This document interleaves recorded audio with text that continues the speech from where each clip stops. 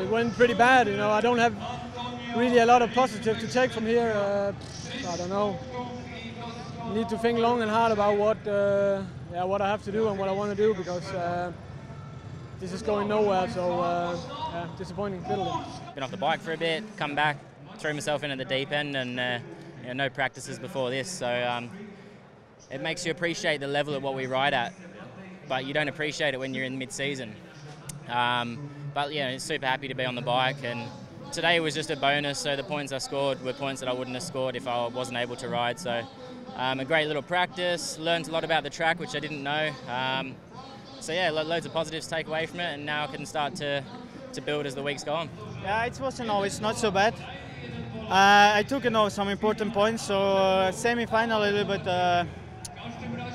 it was like not what I have planned, so anyway, I'm really happy, about today, and thank you very much to my team, for sure, for my family, sponsor, all fans here, so I'm really happy, looking forward.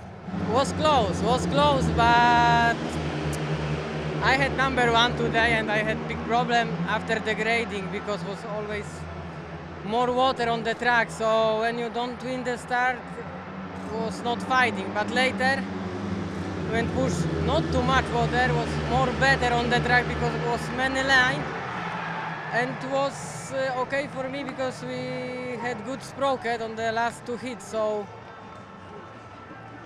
it was good meeting, but was close to the final, so Speedway. What a place to be back on the podium, and like here in Wrocław in this amazing atmosphere, and it was a good racing track, and like you say, back in the top, fighting for the championship, and that's where I want to be, so I'm very happy after today. I'm looking for the next round, and today saw history, and we'll see what happened the next round. Congratulations. Thank you.